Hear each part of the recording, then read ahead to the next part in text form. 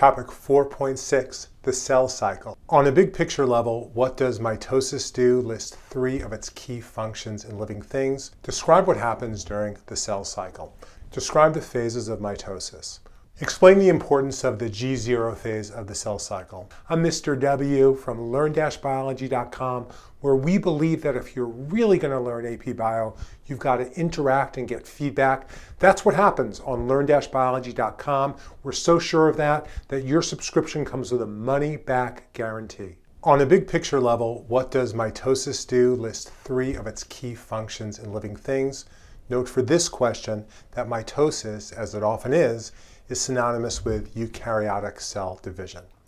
Mitosis duplicates the chromosomes of a eukaryotic cell, transmitting that cell's entire genome to its daughter cell. So here you have the parent cell. It's got 2 chromosomes. Here those chromosomes have been duplicated. Now they're being pulled apart. And now you have daughter cells, each with 2 chromosomes. And each one is going to be an exact clone of its parent cell. In a multicellular organism like you and me, mitosis is how an organism grows and repairs itself. Remember that you started life, as all multicellular beings do, as a single cell. In a unicellular eukaryote, like a paramecium or an amoeba, mitosis is how reproduction occurs. Describe what happens during the cell cycle. The cell cycle, as you can see in this diagram, can be divided into 2 main phases. So the outside orange part of the circle, that's interphase.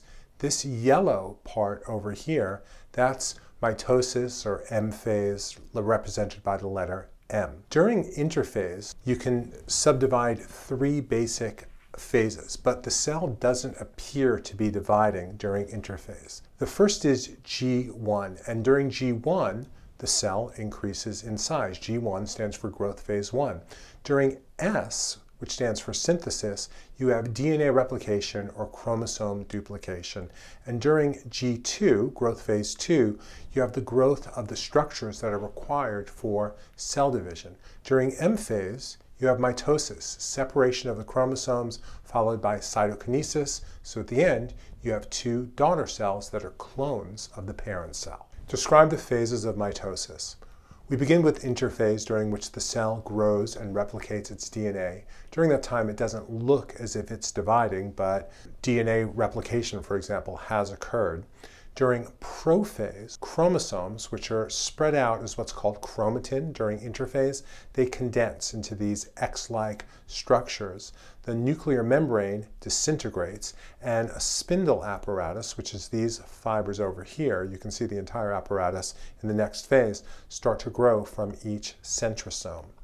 During metaphase, the spindle fibers grab onto the chromosomes and they pull and push them to the cell equator. If you can sort of imagine a line running down from top to bottom, that would be the cell equator.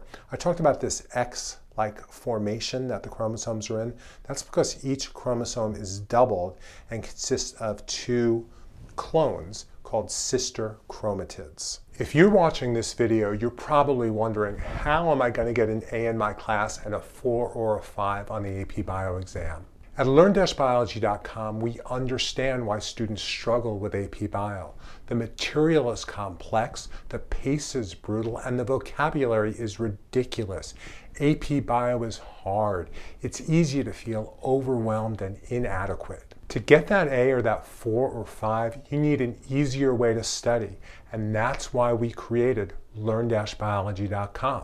It's an interactive AP Bio curriculum with tutorials that have quizzes, flashcards, and interactive diagrams that give you the feedback that you need so that your confidence soars and that you can easily get A's on your tests and a 4 or a 5 on the AP Bio exam. We have comprehensive AP exam reviews, and a subscription comes with a money-back guarantee. If you do the work, you'll succeed. I guarantee it. So here's your plan. Sign up for a free trial subscription at learn-biology.com, complete our unit reviews, and get ready to crush the AP Bio exam. You do not want to end the year with regrets. Learn-biology.com, your key to AP Bio success. During anaphase, the spindle pulls the sister chromatids apart, and starts dragging them to the opposite ends of the cell. At the same time, there are what are called non-kinetochore microtubules. A kinetochore is like a handle on the chromosomes that these spindle fibers use to pull the chromosomes apart, but there are other fibers that basically push on one another, and that causes the cell to elongate. During telophase, a new nuclear membrane starts to grow around each set of chromosomes. The chromosomes spread out into their interphase formation, so you can't really see them anymore, and a nucleolus reappears in each cell. It disappeared during interphase. The nucleolus makes ribosomes, and ribosome production shuts down during most of mitosis. Finally, during cytokinesis, the cell splits apart into two daughter cells. I have a great song about mitosis. Mitosis, chromosomal ride in a prometa and a telophase divide. Eukaryotes go from one cell to two. Mitosis, how cells renew. And I'll put the link below. Explain the importance of the G0 phase of the cell cycle. Basic idea here is that not all cells go through the entire cell cycle. So if you have highly specialized cells like a nerve cell or a muscle cell, they'll leave the cell cycle and they'll enter into G0, after which they won't divide. Certain stimuli, however, can induce cells in G0 to re-enter the cell cycle. Want to learn more? Sign up for a free trial of the website that guarantees your AP Biology success, learn-biology.com, and watch this next video.